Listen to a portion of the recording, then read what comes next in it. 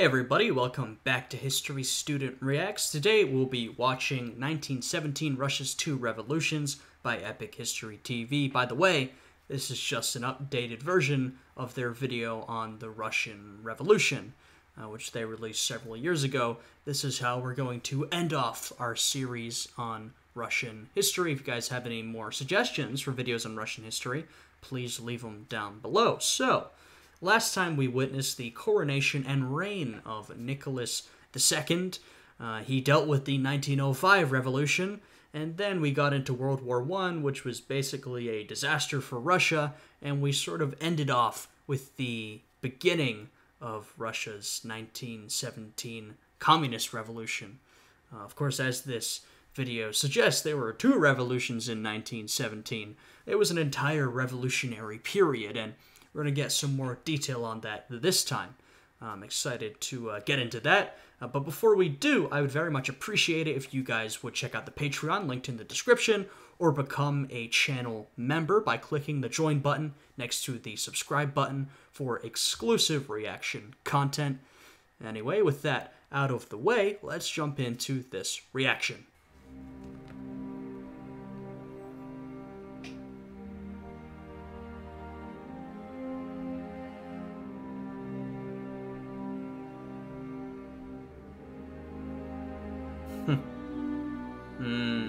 Oh, poor Nicholas.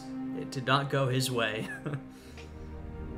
In 1894, Nicholas II became ruler of a Russian empire that stretched from the Baltic to the Pacific, inhabited by 126 million people from 194 ethnic groups.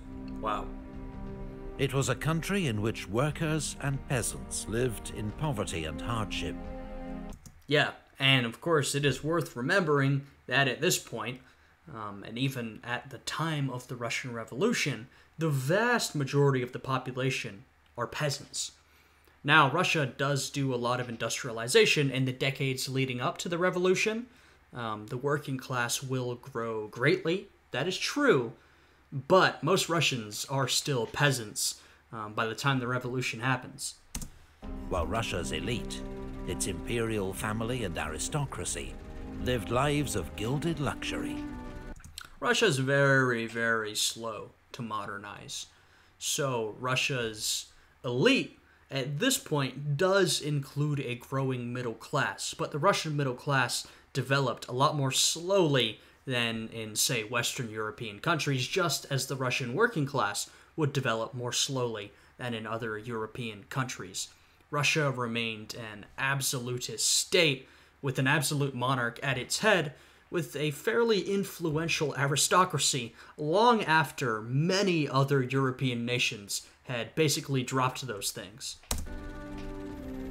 There was a long history of struggle in Russia against the injustices of the system. Yeah. And in 1905, a revolution forced the Tsar to allow the creation of a State Duma, or National Assembly. But its power was limited, and the compromise pleased neither the Tsar nor the reformers.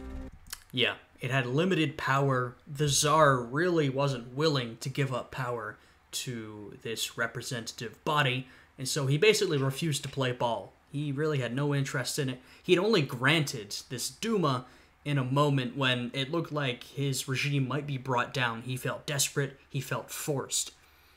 Also, the 1905 revolution, it kind of could have gone the way of the 1917 revolution. You had, of course, a lot of liberals in uprising, but a lot of workers. Now, the working class wasn't as developed as it would be 12 years later, but there definitely was a prominent working class in the cities at this point. And they were already pretty radical.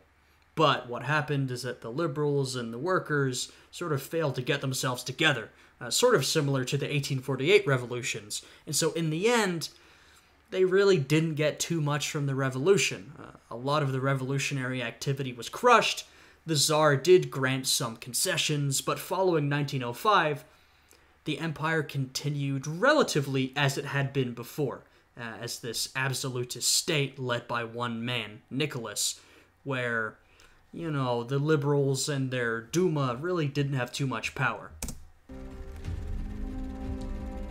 In 1914, this divided empire was plunged into fresh crisis by World War. Uh-oh.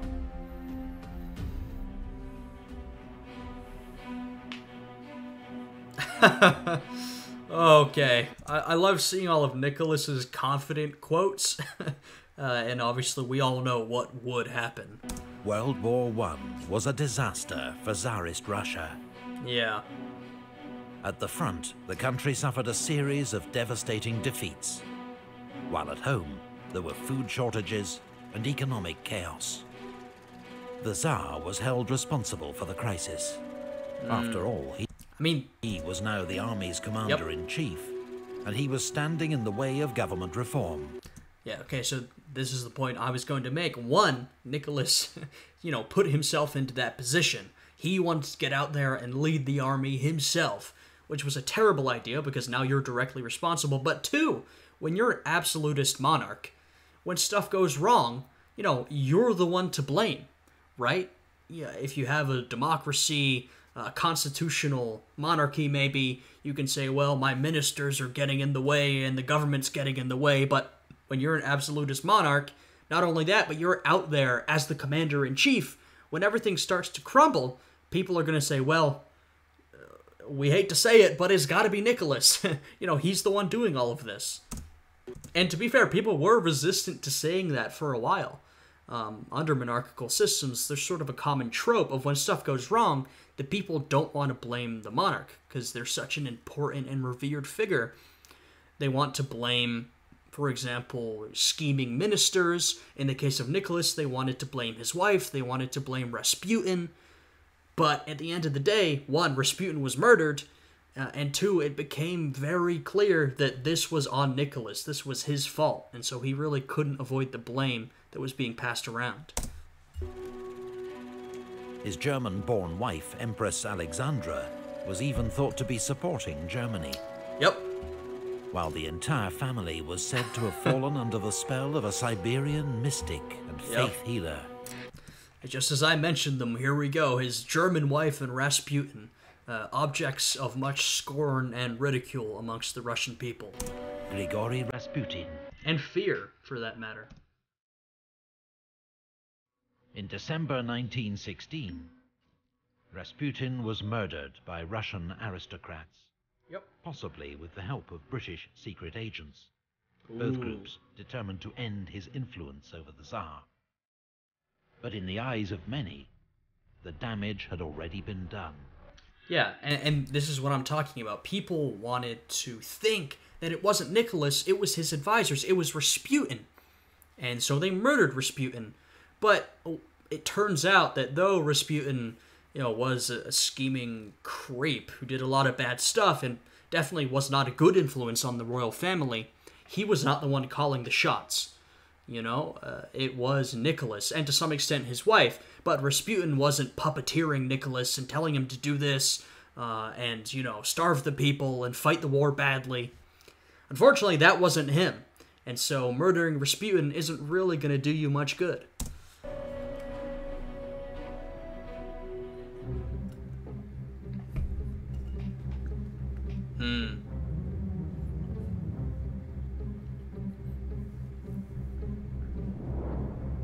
On the 23rd of February 1917, thousands of women took to the streets of the Russian capital.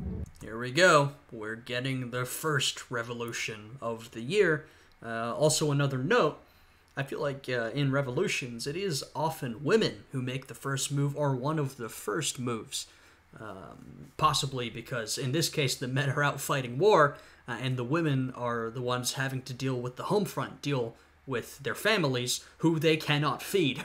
They're starving. And so if they get desperate enough, they'll start marching, get out there in the streets. We saw some similar stuff with the French Revolution early on. Of course, both men and women were involved, but women played a really prominent role in marching in the streets demanding food. So some similarities there. Petrograd, to mark International Women's Day and protest over bread shortages. The next day, they were joined on the streets by workers and students, carrying placards that read, "Down with the Tsar." Uh-oh. Troops, ordered to put down the disorder, mutinied and joined the protesters instead. Yeah, and this is when you know you're in trouble. Sort of the commonplace piece of advice or wisdom for monarchs who are trying to resist a revolution is, you know, as long as the army's on your side, you can probably put down the revolution. Maybe not. But once the army starts to turn, they start to join the mob, then you're pretty much screwed. Tsarist officials were arrested. Prisons and police stations were attacked. Emblems of Tsarist rule smashed and burned. The government had lost control of the capital. Yep. The Tsar was told by his ministers that order could only be restored and Russia saved from military defeat if he gave up power. So, on the 2nd of March, Nicholas agreed to abdicate.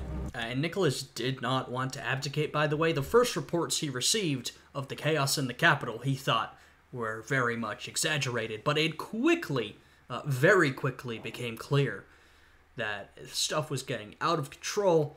And when, you know, all of your top generals and ministers and advisors confront you and tell you, look, it's over, even someone like Nicholas, you know, has to admit that it's over. Now, Nicholas wasn't the most conservative, extreme monarch of all time. He was more of a sort of moderate conservative type. He was never that decisive, but he definitely wanted to keep the throne. He believed in his God-given right to be the Tsar of Russia. So he did not want to give it up, but he realized at that point that he had to. In just 10 days, 300 years of Romanov rule had come to an end. Remarkable.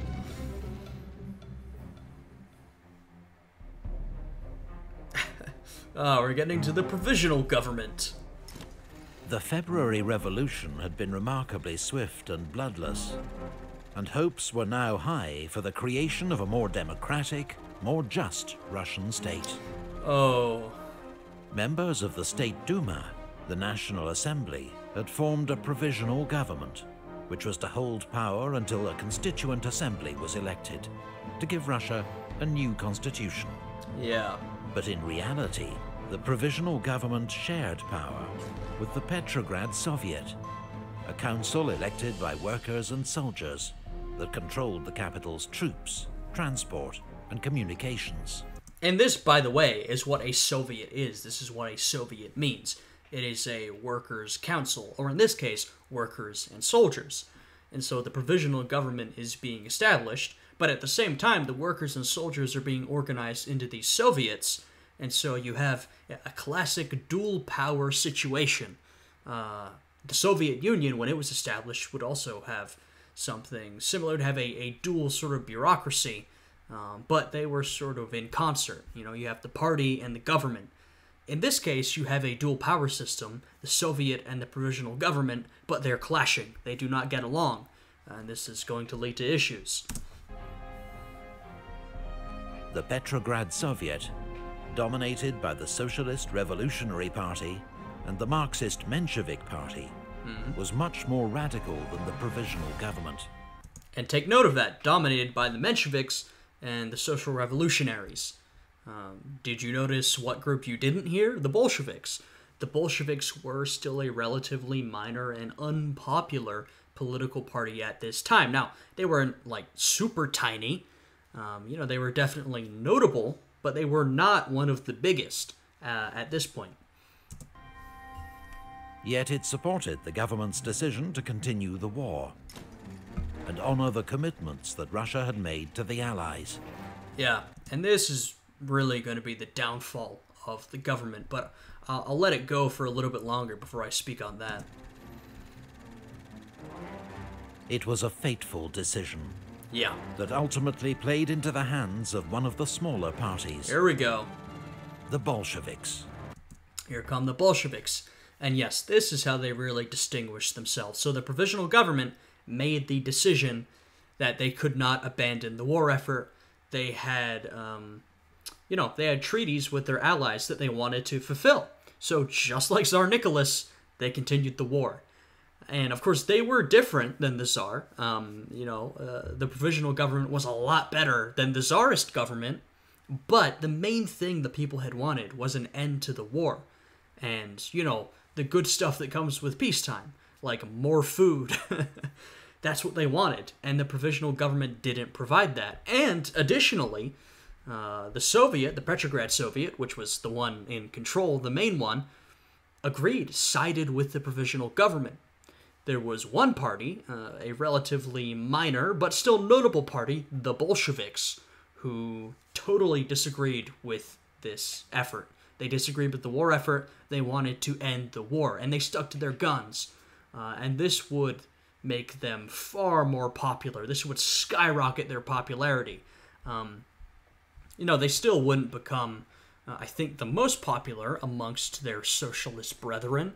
The Social Revolutionaries and the Mensheviks remained very popular, but the Bolsheviks would become a much more powerful force than they had been because they were willing to oppose the war, which is what a lot of people wanted. Their leader, Vladimir Lenin, recently returned from 16 years in exile, bitterly opposed the imperialist war. Yes, Lenin had been exiled in Siberia and then exiled to foreign countries in Europe, and he had just recently been sent back by the Germans. They'd paid for his train ticket back to the Soviet Union because they thought he was going to cause chaos, which he did.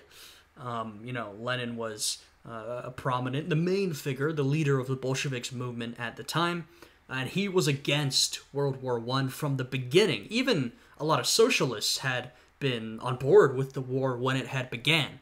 A lot of socialists were overcome by nationalistic sentiment. Lenin was an exception.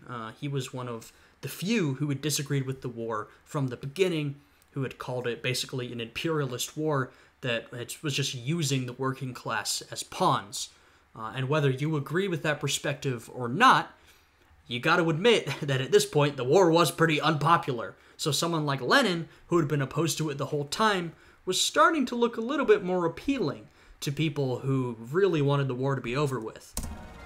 He also demanded the immediate redistribution of land, from rich landowners to peasants. And to be fair, this was something that the social revolutionaries were also really big on, the redistribution of land. And I think the Bolsheviks kind of nabbed some of those ideas from them. The social revolutionaries were far more popular amongst the peasantry. But, the Bolsheviks were kind of lining up the dominoes. They wanted to get all the popular positions out there. Like, we support ending the war. Yeah, we support land distribution. Everything that everybody likes. And the transfer of power from the bourgeois provisional government to the People's Soviets or councils that were springing up across Russia. That's a pretty famous slogan. The Bolshevik program was summed up in a simple slogan. Another very famous slogan. Bread, peace, and land. Exactly what everybody wanted. This is exactly what everybody wanted. They wanted bread, they wanted food, they were starving. This is why the protests on the streets began in the first place. They wanted peace. They wanted the war to end. They wanted, their brothers, their husbands, the soldiers themselves wanted to stop dying out in the field for a war they didn't believe in, and land. The peasants wanted the redistribution of land. They didn't want to keep working on some rich landowner's land and not earning anything for themselves. And this is also, this slogan, a good example of how the provisional government had failed to satisfy the people. Now, whether you think the provisional government should have continued the war effort or not, that's not really important. What's important is that the people very much wanted them to, right? And so, particularly as the provisional government continued with the war effort, it really wasn't going super well for them. And so, the people had originally revolted against the Tsar because they wanted bread, peace, and land. Emphasis on the first two. The provisional government had failed to provide those, and so they were out on the streets again. Russia's economic and military crisis deepened. Its appeal to the masses grew and grew. Yep.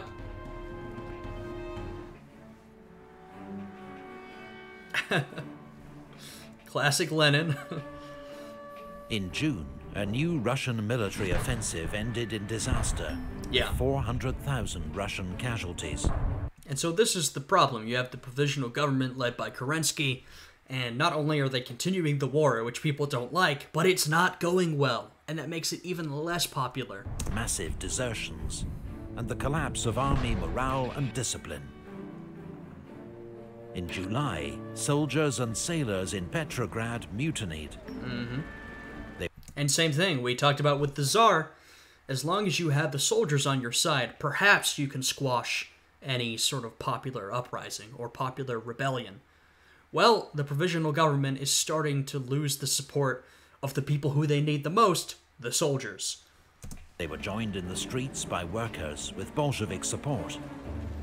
But I mean, you've got probably in Russia at this point the two most radical and willing to commit violence groups, the workers and the soldiers. I mean, the soldiers have just come back from war, they're armed, they're ready to go, and the workers have become very radicalized, working in these factories, striking, marching. These are two groups that if you're organizing, say, I don't know, a revolution, you would very much want to have them on your side. troops loyal to the provisional government opened fire on the protesters and dispersed the crowds.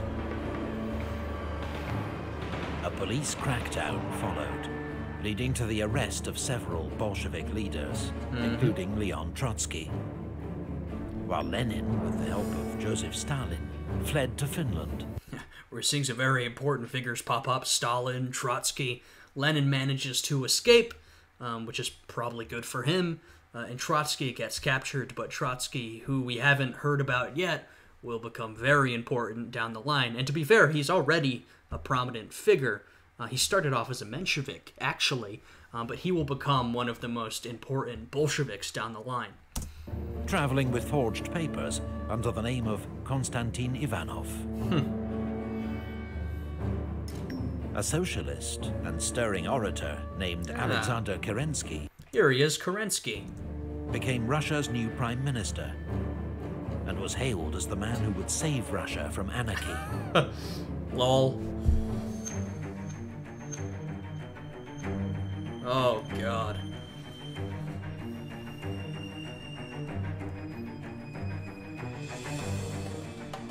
The army's commander-in-chief, General Kornilov, believed Russia's war effort was being undermined by chaos at home and deliberately sabotaged by men like Lenin, whom he declared a German spy. And Kornilov is going to be a big problem. So in August, he ordered his men to march on Petrograd to... Here we go. So, Kerensky just absolutely should not have trusted Kornilov. Now, he didn't entirely trust him, but this was really a bad situation. Kornilov was a conservative, and at this point, even the provisional government was liberal to socialist, and the Soviets were socialist to communist. So there wasn't really any room for conservatives or royalists who, like Kornilov, wanted to be done with this whole thing. They wanted to get rid of the liberal provisional government and the commie Soviets, and, lead the war effort, tough, like men. So this was going to be a big problem. Of course, clashes were going to emerge, and of course, Kornilov was going to do something like this, which puts Kerensky in a bad spot, and we'll see what happens. to restore order. Bolsheviks played a leading role in the city's defense against this attempted military coup.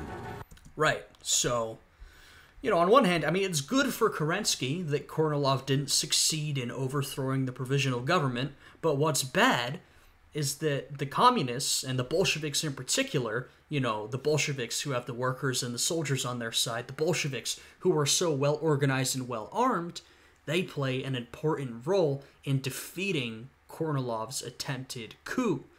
And so that just looks even better for the Bolsheviks. And it doesn't really look great for Kerensky. Hey, Kerensky, your government, your commander-in-chief, just attempted to march on the capital, and we were only saved by those Bolsheviks you're so opposed to. Not a great situation if you're Kerensky. Their most brilliant organizer, Yep. Leon Trotsky, was released from prison and sent armed Bolshevik militias, the Red Guards, to defend key points in the city. Yeah, Trotsky, basically a military genius, really got a chance to show it. And they mentioned another point which is very much worth bringing up, which is that Kerensky, the government, released many of these Bolsheviks, like Trotsky, who they had arrested, to aid in the war effort, or the effort in deterring Kornilov. So, you can sort of see things slipping out of Kerensky's control, though he didn't really have control in the first place. Strikes by railway workers, many of them Bolshevik supporters, prevented Kornilov from moving his men by rail. And his soldiers began to switch sides, or simply go home. Yeah. The Kornilov affair cast the Bolsheviks as saviors of the revolution. It's just everything that's happening. The Bolsheviks have been opposed to the war from the beginning. They've been capitalizing on this. They managed to defeat Kornilov. It didn't come to an actual armed battle, but through the efforts of the Bolsheviks and others, the Kornilov coup march on the capital was deterred. He kind of fell apart while it was happening. And so the Bolsheviks are looking better and better and becoming more and more popular. And the provisional government, if its popularity already isn't at a bottom, it's becoming less popular. And by the end of September, they'd gained a majority in the Petrograd Soviet. Yep. In October, Lenin decided the time had come. Now, to be fair, throughout the entire country, the Bolsheviks were not the majority. I think the Social Revolutionaries, and perhaps the Mensheviks even, were still more popular.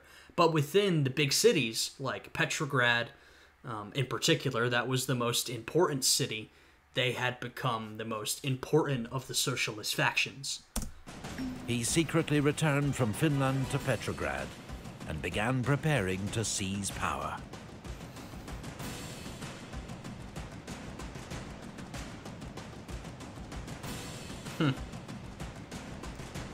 This is a good, very representative quote from Lenin. Lenin, I would say, was very much a sort of means justify the ends kind of guy.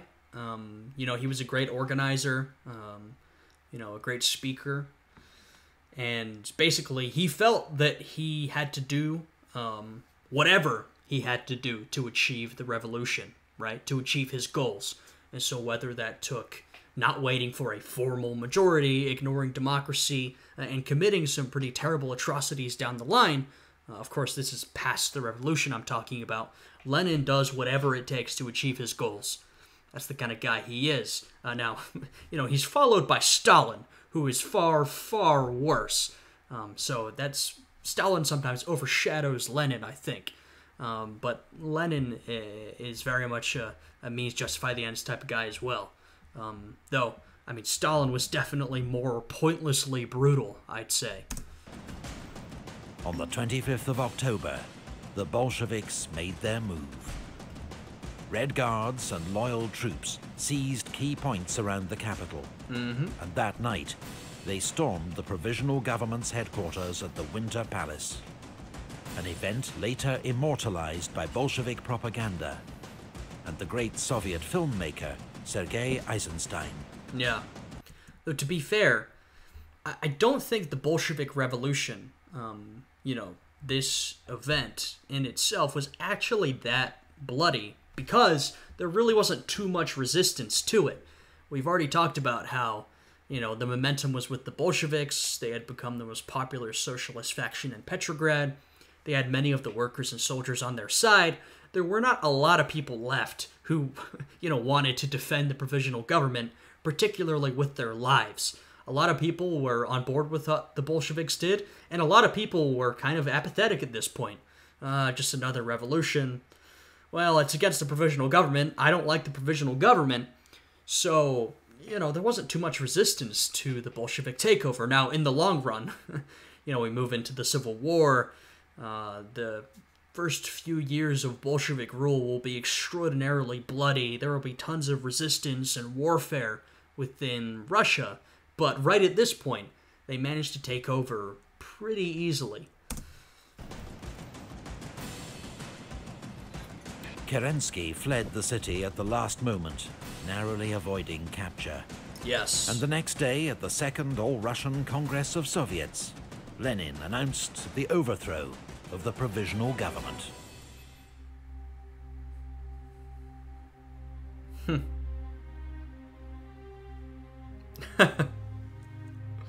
Well, Lenin definitely does have a knack for quotes, huh?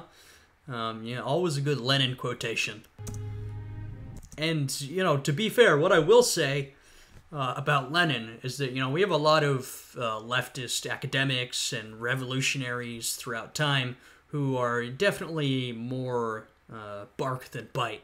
A lot of people talking about how the revolution has to do this or that, but wouldn't actually participate themselves. Lenin, who was, I think, a pretty upper middle class to upper class kind of guy, he believed these things and he went through with them. You know, he was definitely committed to doing what he said. He was not one of these academics who just wanted to write and not achieve. He was willing to get out there and do what it took in a really brutal manner. The following months saw the Bolsheviks consolidate their hold on power, while fighting a brutal civil war against counter-revolutionary or White Russian forces. Yeah, the Russian Civil War, it's a whole other topic that I'm less familiar with than the 1917 revolutions, but it was extremely bloody. You know, there were a lot of different forces on both sides. You know, it wasn't just the Bolsheviks versus the Whites, the Reds versus the Whites. It was the Bolsheviks and anarchist groups and other socialists and etc. versus royalists and some liberals and foreigners. You know, like there was support given to the anti-Bolshevik forces from a lot of Western countries. So it was a really messy, destructive, brutal couple of years of war. Who had foreign support. Right. Some whites hoped to put Tsar Nicholas back on the throne. After his abdication, Nicholas and his family had been held under guard at Tsarskoye Selo, outside Petrograd, where they occupied themselves with gardening and other diversions. In summer 1917, the family was sent to Tobolsk in Siberia, where they lived under house arrest in the governor's mansion.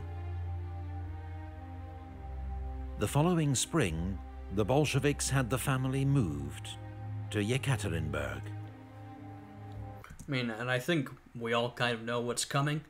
You know, take a note out of the French Revolution's playbook.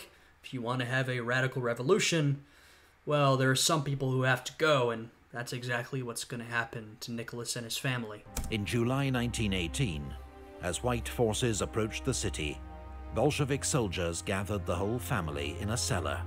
Yeah. The Tsar, his wife, their son Alexei, their 4 daughters, Olga, Tatiana, Maria, and Anastasia, as well as 4 servants, and executed them all. Brutal stuff. This is brutal stuff. Particularly, I mean, the children, right? Now, you're not really going to catch me feeling too bad for Nicholas. I do sometimes feel sorry for him. He was a man pulled in many directions, but he was also a man who, you know, had done very bad things as the Tsar of Russia. It's kind of unavoidable. But, you know, his family, the children, you know, it's really brutal and a very tragic situation for a family to be gunned down like this when, particularly for the kids, you know, what had they done? Nothing. But of course, from the perspective of the Bolsheviks, it's all business. That's how they're going to see it. They cannot risk one of the Romanovs falling into the hands of the White Russians, because then they could perhaps proclaim them the next Tsar of Russia, appoint them to the throne, maybe they'd gain momentum, whatever. That's how the Bolsheviks would have seen it. Of course, it's still a sort of an act of brutality committed. Russia's Civil War was one of the 20th century's most devastating events. An estimated 2 million soldiers lost their lives. I feel like it's kind of an event that isn't really talked about enough, along with you know, the civil wars in China and all the conflict that was going on in China around before and after the Second World War. That's also not talked about. Same with the Russian Civil War. I feel like it really doesn't get the attention it deserves for how monumental it was, how many lives were lost. While a typhus epidemic and famine claimed the lives of a further 9 million civilians. Yeah. By the end of 1921, the Bolsheviks had emerged victorious, and under Lenin's determined and uncompromising leadership, set about building a new socialist order. The Soviet Union, created in 1922, emerged as a world superpower following the defeat of Nazi Germany in World War II. Yeah, I mean, Soviet Union is established. We have the early leadership of Lenin, which then we have the struggle for leadership, and Stalin emerges, who, like I said, committed a lot of pointless violence, extraordinarily brutal. But the one thing he did do was he defeated the Nazis, with immense loss of life from the Soviets, and immense manufacturing output from the Soviet Union at this time. And of course that would establish the Soviet Union, and for that matter, the United States, as the two great powers of this new bipolar world that we had from Second World War up until the collapse of the Soviet Union in 1991. But it would always remain a single-party state, where all opposition or dissent was ruthlessly suppressed. Yep, and I mean, when Gorbachev allowed dissent and opposition to emerge, what happened? Well, the thing fell apart. So it's exactly right. The second you allowed opposition and dissent within the Soviet Union completely collapsed, which was, it was a humanitarian disaster for Eastern Europe. Life expectancy and standards of living fell across the post-Soviet world, and Gorbachev didn't intend to end the Soviet Union, but he started allowing for free speech, organizing amongst the people and the workers, and his hand slipped and whoops, the Soviet Union broke up. That's just how it goes, I guess. Those brief hopes for Russian democracy that flowered amid the euphoria of the February Revolution were extinguished by the Bolshevik October Revolution. Yeah. And put beyond reach for decades to come. Yeah, and to be fair, if we look at Russia's democracy, I have a video on the main channel about this, but Russia almost never really had any democracy. You have the fall of the Soviet Union, and almost instantly we go to a super presidential system where Yeltsin sort of rules by decree, and then after him we have Putin, who's even worse. So Russia really has not had any long-term experience with democracy, outside of a few short instances of popular organizing, such as the collapse of the Soviet Union and the very early days of the new Russian Republic. The Bolsheviks had a chance after they took over to be more democratic. They held elections. They could have went through with establishing a, democratic government. Still socialist, but democratic. The socialists were the ones mainly getting votes, but it wasn't all Bolsheviks. The social revolutionaries and the Mensheviks also had a lot of support. And clearly, the Bolsheviks, and more importantly Lenin, who's in control, democracy was not one of the goals he had in mind. Like I said, he was a man who would achieve his goals at the expense of everything else. And Lenin's goals, well, democracy were not amongst them. And so he didn't really care about it. He crushed it. It was getting in his way. And that's how it goes. And that's how it went, unfortunately.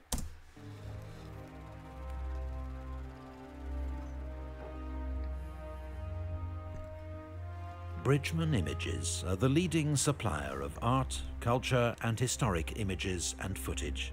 All right. So I think, this is their sponsor. So, like I said, this video is a remake of one that is very old. But, please go and check it out. It's linked in the description. You can leave them a like, subscribe to Epic History TV, and check out their sponsor and all that good stuff. But we are now done with this video and with the History of Russia series. I had a good time with this one. Apologies for making this one exceptionally long. We've turned a 13-minute video into a more than, at least at the moment, 40-minute long reaction. That's because of all my yapping, but I feel like I had a lot to add, a lot of thoughts. This is a very interesting topic, in my opinion. So is all of Russian history. I've had a lot to add throughout this series. I think Russian history is fascinating. I think the Bolshevik Revolution is a fascinating time. There's a lot to study. The Russian Civil War. And if the series continued past that, I would definitely love to watch videos on Soviet history. I think the Soviet Union itself is fascinating, and a lot of Russian history we can see contributes to modern-day Russia, and how it's turned out. I guess we'll put it that way.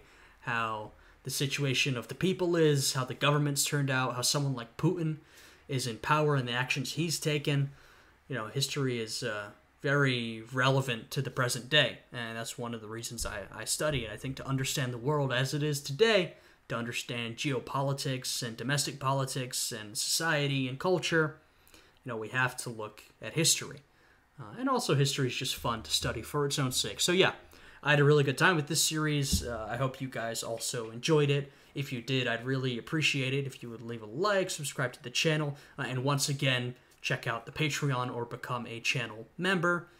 Anyway, I hope you guys are all having a good day today, and I will see you all again next time. Goodbye.